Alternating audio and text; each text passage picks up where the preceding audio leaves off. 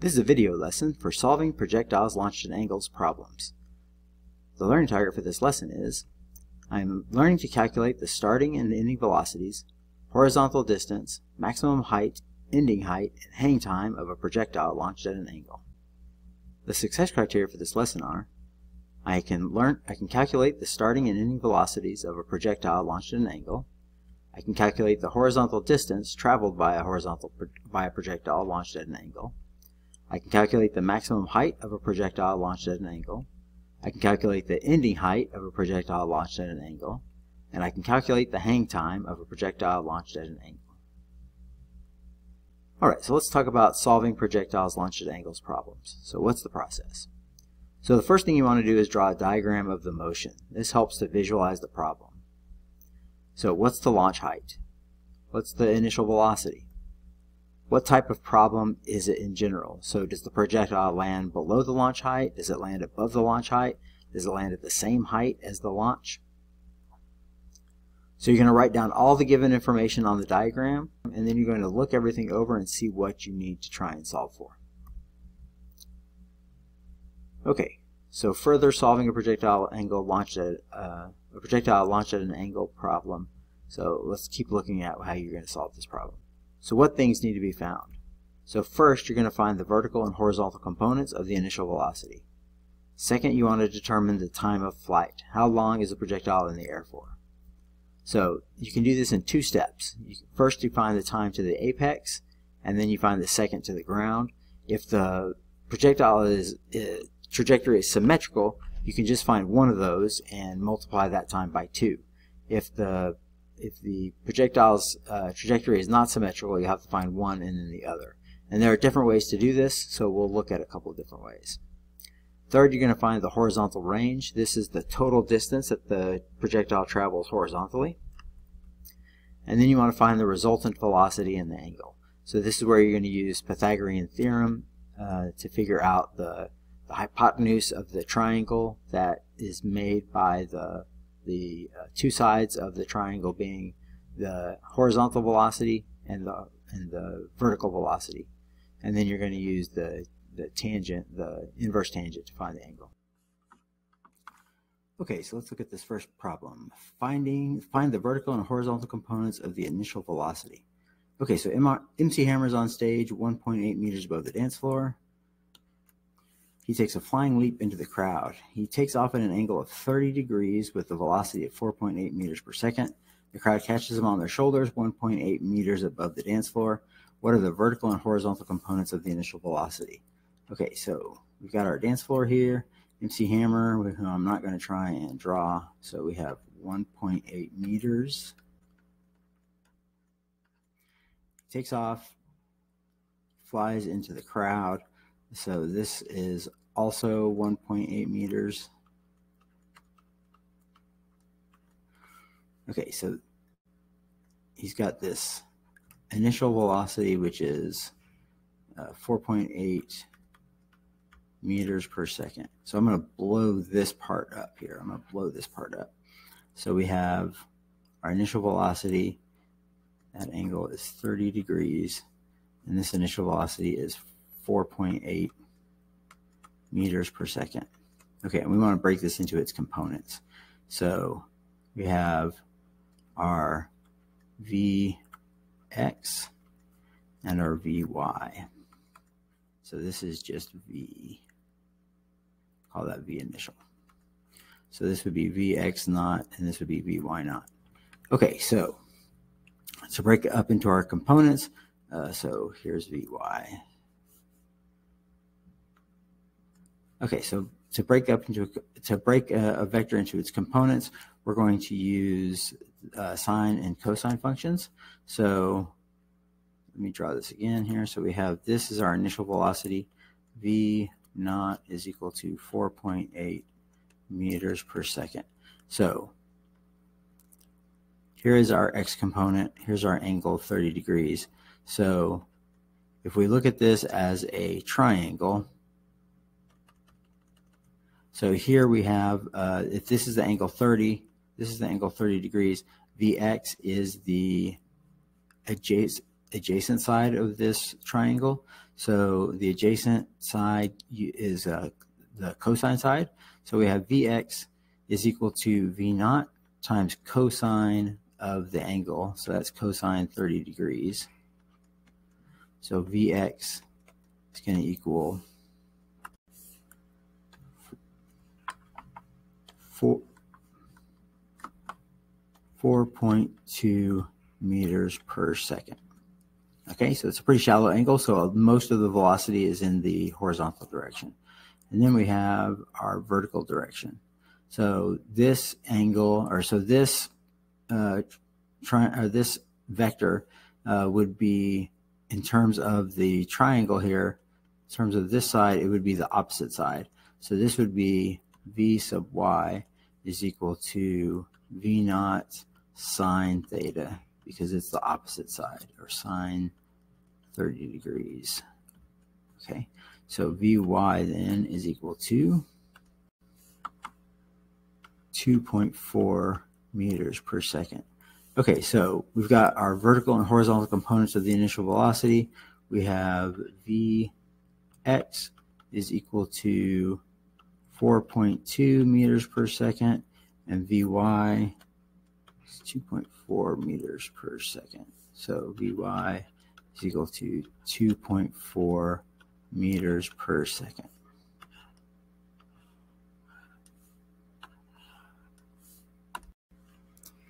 Okay, so we're looking at the MC Hammer example again. So we've got the vertical and horizontal velocities here. So we want to know how long until he reaches his maximum height above the dance floor. Okay, so we're looking for time. So we want to know how long. So how long is MC Hammer in the air? So I'm going to draw our diagram again real quick. So we've got this height is 1.8 meters. Okay, so this is our velocity vectors here. Okay, so he's going to spend a certain amount of time in the air. So his Vy at max height, Vy max, is equal to 0 meters per second. So if we think about our kinematics equations, we could use Vy is equal to Vy naught plus Ayt. Okay, so we know our Vy at max height, that is equal to 0. Vy naught, that is his initial velocity here. So we could call this Vy naught and Vx naught. And then our acceleration is going to be minus 10 meters per second squared. So we could solve for the time here that it takes to get to this maximum height. So we could say that this is 0. Vy naught is 2.4 meters per second. And then we have minus 10 meters per second squared times our time, which we don't know. So multiply or add time to both sides. So we have 10 meters per second squared times time is equal to 2.4 meters per second. So divide by time, or divide by the acceleration, 10 meters per second squared. We end up with time is equal to 0.24 seconds. All right, so it takes him 0.24 seconds to reach his maximum height. Okay, so now we want to know how long MC Hammer is in the air for overall. So how long is MC Hammer in the air? So this projectile motion is symmetrical around the middle because he's launched from 1.8 meters and he lands at a height of 1.8 meters. So we can say that the total time, so T total, is equal to 2 times the time to max height, which is what this is. So this is time to max height. So our total time then is going to be 2 times 0.24 seconds. So our total time then is equal to 0.48 seconds. So time to max height is 0.24 seconds, and total time, the time that MC Hammer is in the air, is 0.48 seconds.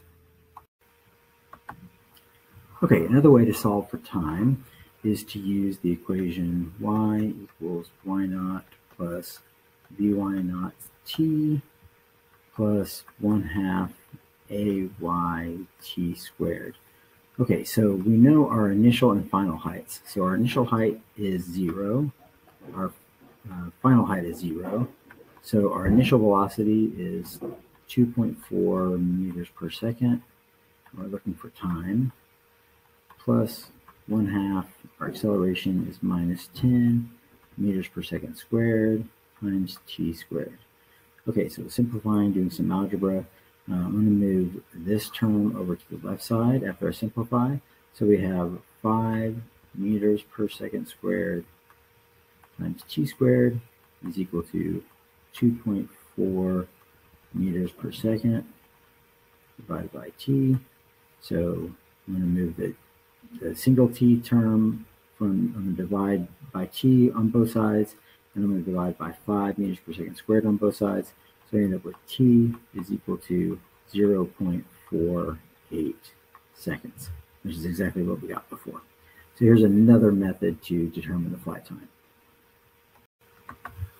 Okay, so we're trying to find the horizontal range. So how far does MC Hammer travel in the x direction for the horizontal range?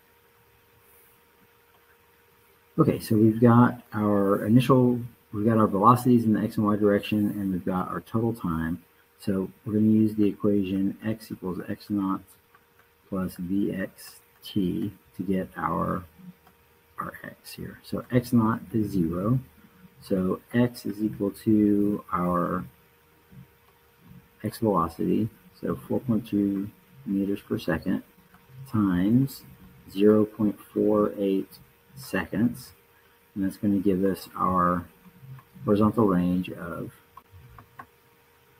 2.0 meters. Okay, so here we're trying to find MC Hammer's final velocity and the angle of his velocity. Okay, so the first thing we can recognize is that this is a symmetrical trajectory, as we said before, because he takes off and lands at the same place. So his initial velocity and his final velocity are going to be the same. So this is true of the components, and it's true of his total velocity. So he took off with a velocity of 4.8 meters per second with an angle of 30 degrees. So he's going to land at a velocity of 4.8 meters per second at an angle of minus 30 degrees. So his final velocity, so v we could say, is equal to 4.8 meters per second at minus 30 degrees. Now, of course, we can, so this looks like a 6, so let's try and make that look more like an ampersand. Okay, so, or an at symbol. So let's just do the math here to confirm that this is actually true. So remember that the resultant velocity, that the resultant of a vector is equal to the square root of the components of the vector squared. So we have 4.2 meters per second, that's squared, plus 2.4 meters per second, and that's squared. So we take the square root of the squares of the two components added together. So we have v is equal to square root of 17.64 plus 5.76. We sum those together and take the square root, we end up with a square root velocity of 4.8 meters per second. Okay, and then to confirm the angle here, we're going to do, and this should be a negative velocity. So you're not going to get that with the square root, of course, but actually we can ignore the negative because we're going to get that with the angle. Okay, so remember, to get the angle we're going to do the inverse tangent of the y, so 2.4 over the x component, and that's going to equal our theta. So that's equal to 29.7 degrees. And if you make the 4.2 or the 2.4 negative, then that gives you a negative. So that's if you round up, that gives you 30 degrees. Okay, so that's one way to do this.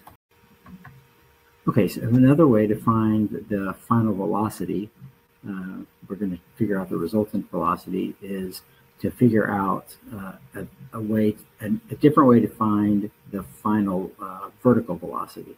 So if we use the equation Vy equals Vy naught plus acceleration times time, we can figure out the final velocity a different way.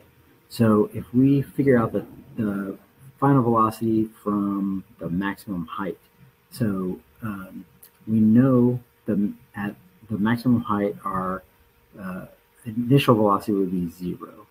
So and we know that the time from maximum height to the ground is 0.24 seconds. So we have Vy is equal to 0 minus our acceleration is minus 10 meters per second squared times 0.24 seconds. So that gives us a velocity of minus 2.4 meters per second. So that's our final velocity when it hits the ground in the y direction. So then to do our resultant, we just do exactly what we did in the last problem.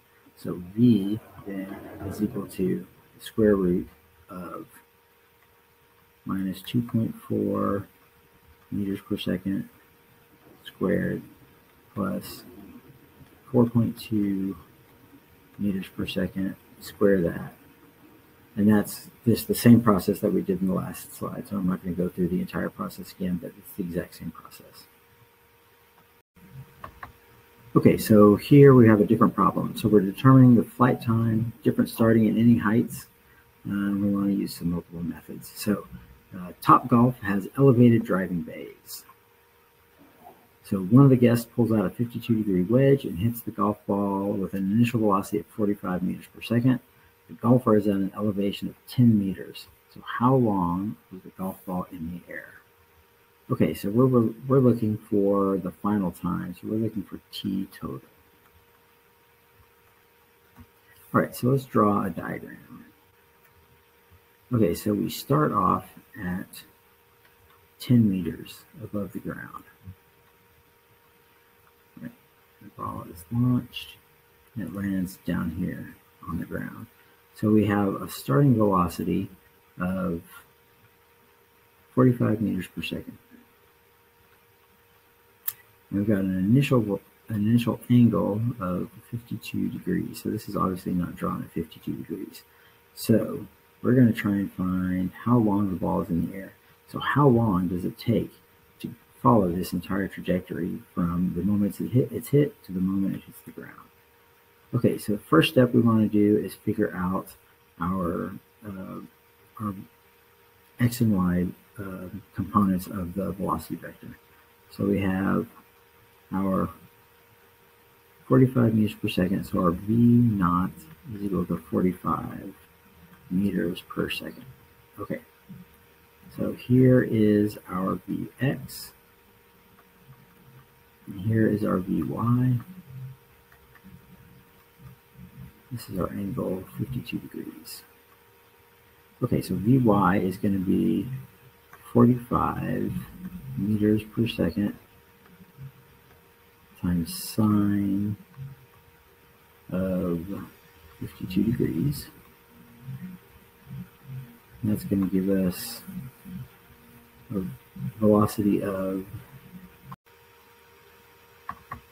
35.5 meters per second.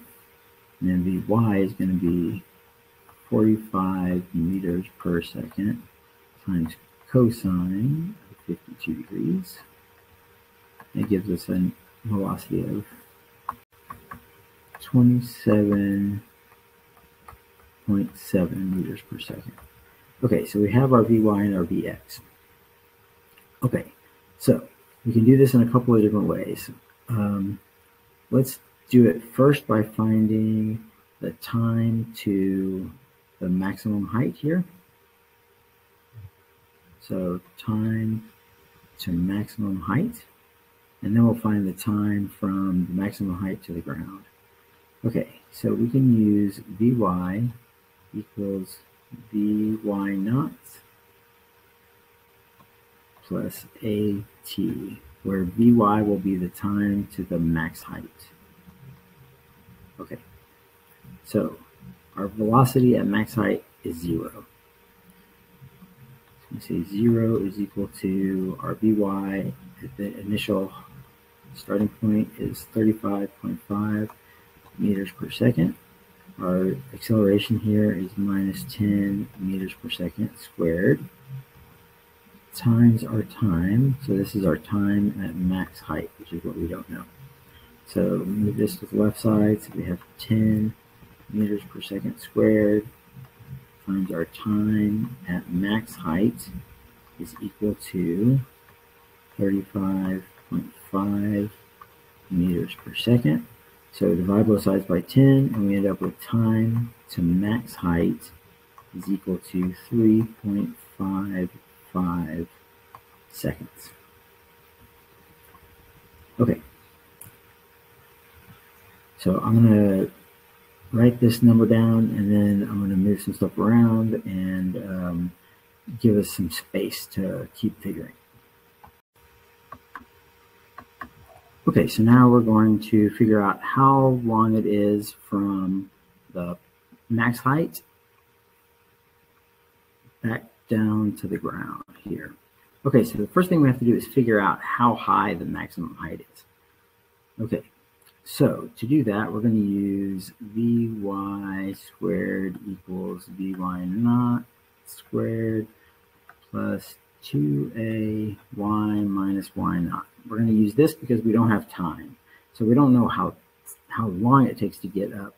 Well, we do know how long it takes, but this way we can figure out the max height. Okay, so our the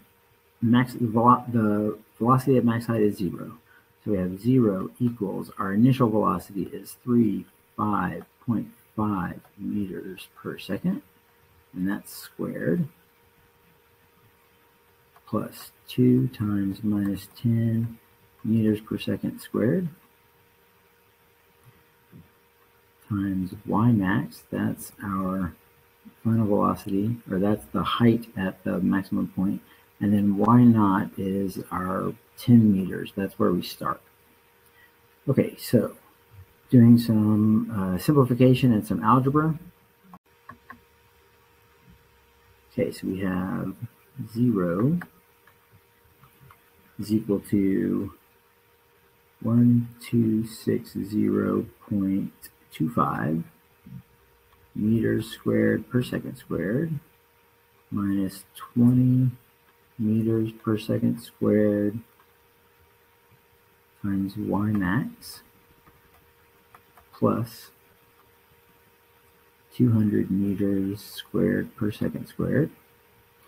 Okay, so I'm going to move the minus 20 times max height over to the left side. So we have 20 meters per second squared times y max is equal to 1460.25 meters squared per second squared. So divide this by 20, and we end up with y max is equal to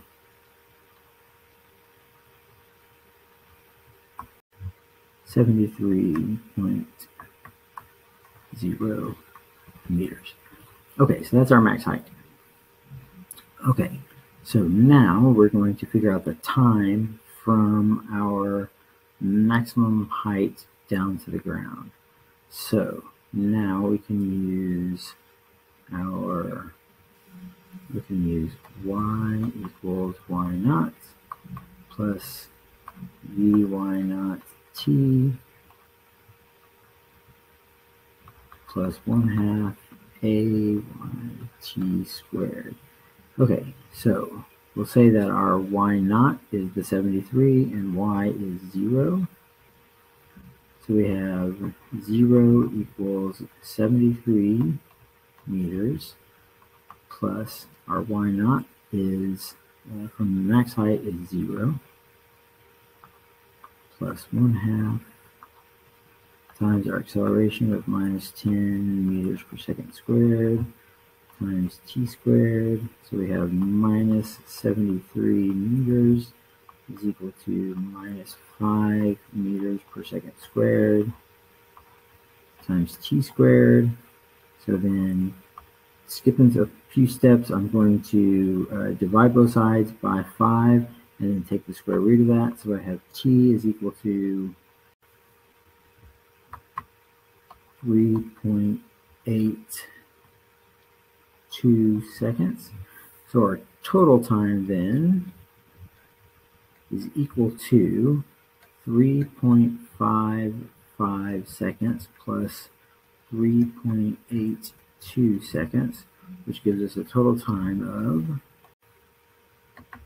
7.37 seconds.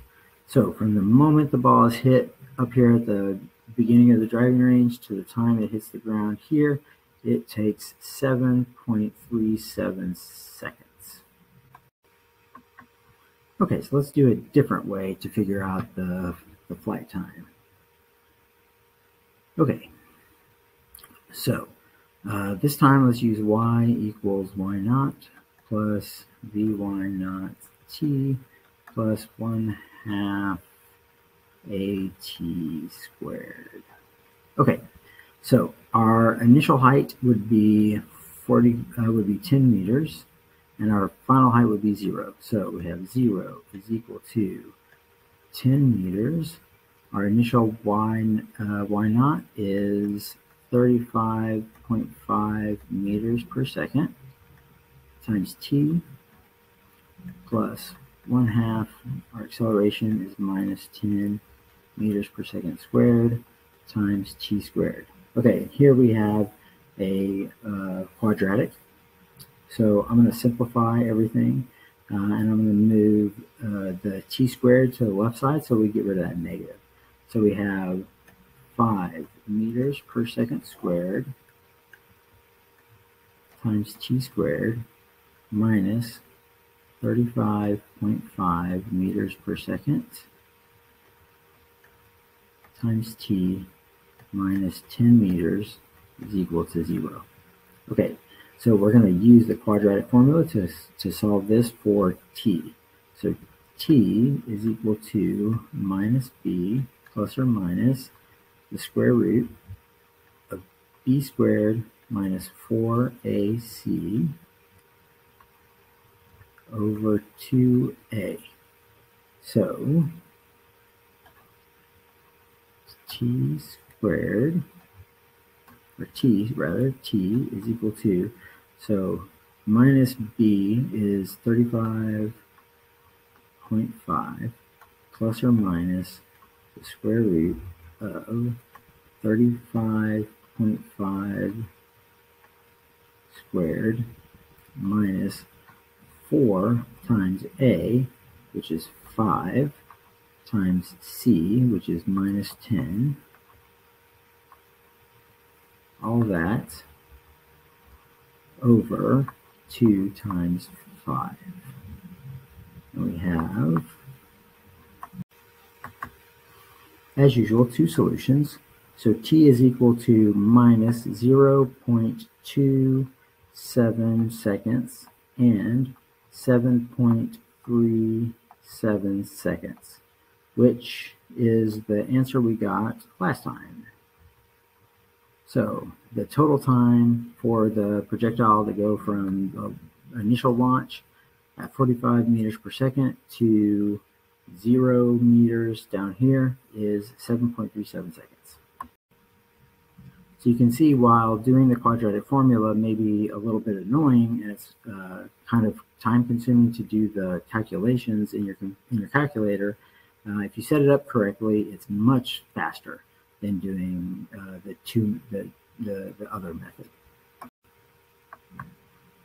Okay, so here we're trying to get the horizontal range. How far in the horizontal direction does the ball travel? So we've got our total time, we've got our initial x velocity. So we're going to use the constant motion equation, x equals x naught plus vxt. So our x naught is 0, x equals Vx is 27.7 meters per second times our time of 7.37 seconds. So multiply those two together and we end up with a horizontal range of 204.2 meters. So the golf ball travels in a horizontal direction, this direction right here, 204.2 meters. Okay, so what have we learned in this lesson? So first thing to do is draw a diagram of the problem. So label it with all the given information you have and what you're looking for. It's going to help a lot when you're solving problems. So secondly, find the relevant information. So find the initial velocities first, then the time, then the range, and then the final velocity. Alright, that's how you're going to solve projectile motion problems.